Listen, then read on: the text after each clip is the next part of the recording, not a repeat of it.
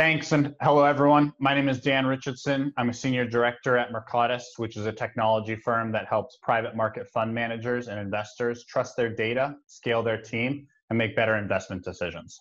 So the first takeaway that I really had from this webinar is that the data management problem in private markets, and specifically within infrastructure, has really gone from a latent issue to a very active one. That's happened in a very short time frame.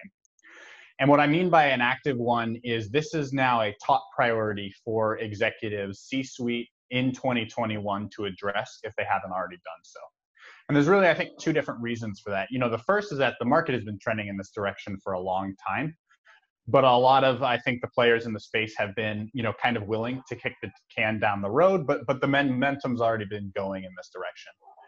But what I think happened, and specifically in the last 12 months, is COVID was just a massive accelerator for the growing importance of data within infrastructure. There's an executive that I work with who always likes to give a ducks on the pond analogy. And what they mean by that is if you think about a duck on a pond, it's gliding along really smoothly. That's kind of the view that executives have, right? They get the information they need kind of when they need it. They get their questions answered. What they don't understand is how hard the feet are kicking to make everything happen underneath the surface, and also really just how much risk there is when all this data lives across people, spreadsheets.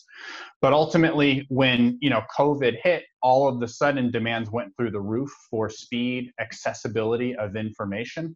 And now that problem became very real to executives and their clients, who all of a sudden realized that they couldn't get quality answers to the questions that they were asking at the speed that they ultimately needed to.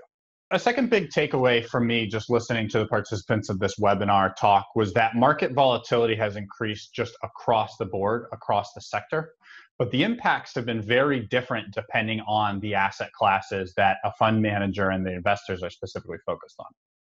For example, transportation, social infrastructure was impacted one way and pretty heavily.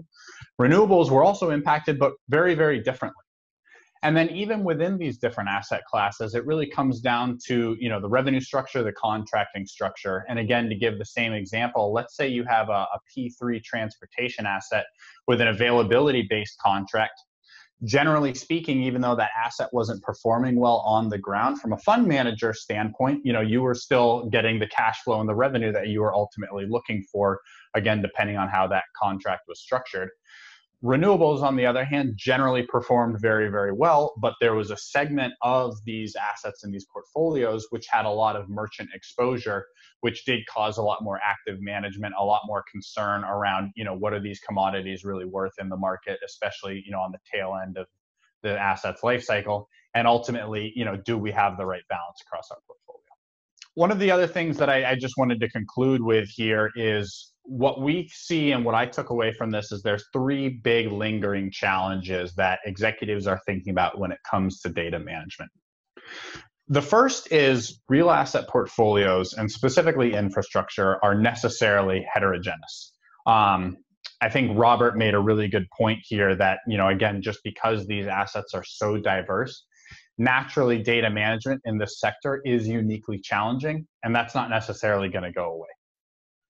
A second big challenge is the lack of standardization in terms of what data should be collected, how it should be reported. Again, all of this, I think, is moving in the right direction, but there's lots of room for it to improve. And some of this is going to be an ongoing conversation between fund managers and their investors, certainly over the next 12 months, but on an ongoing basis.